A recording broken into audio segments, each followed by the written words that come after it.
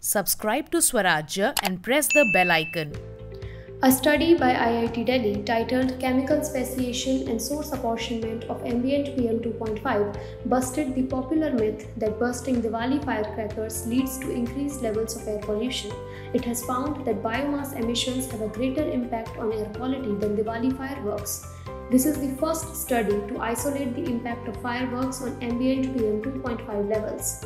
It points out that the level of metallic elements generated by firecrackers rise to 95% of the total elemental PM 2.5 during Diwali. However, this rise was found to be transient.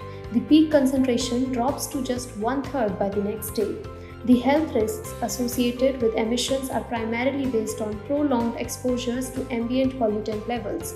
It also observes that the October to November period in India coincides with the crop harvesting season in northern India and witnesses a rise in biomass and stubble burning. The concentration of particulate matter stems from increased emissions from stubble burning and use of domestic biomass.